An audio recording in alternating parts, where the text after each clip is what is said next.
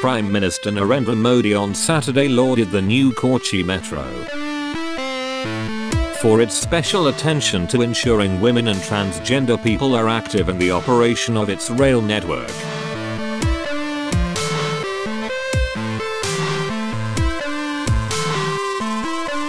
Nearly 1,000 women and 23 transgenders are being selected to work in Kochi Metro rail system.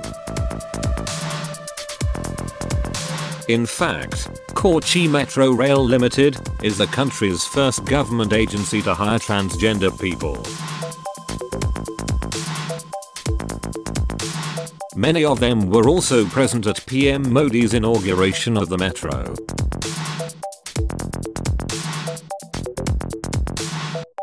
The PM also commended the project's Make in India vision. The new rail system's coaches reflect the Make in India vision.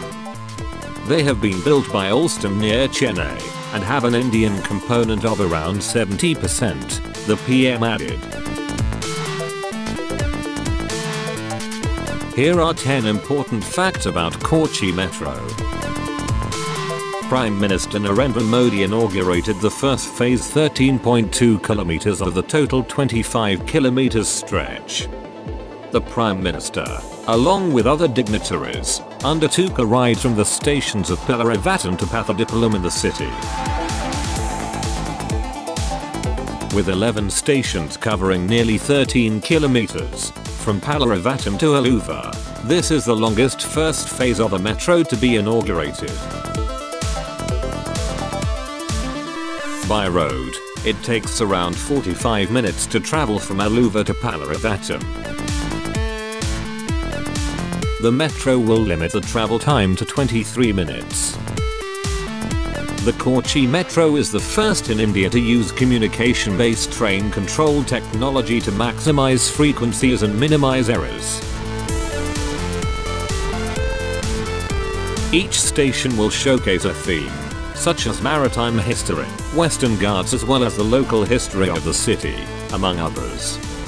Each station on the Kochi Metro will have solar panels, which will focus on producing 35% of the total power usage. The Kochi Metro Rail Corporation has also decided to employ transgender people in stations. The construction of the Kochi Metro began in 2013 and was tasked to the Delhi Metro Rail Corporation. According to the Kochi Metro website, the project cost an estimated rupees 5,180 crore. FNF News Report.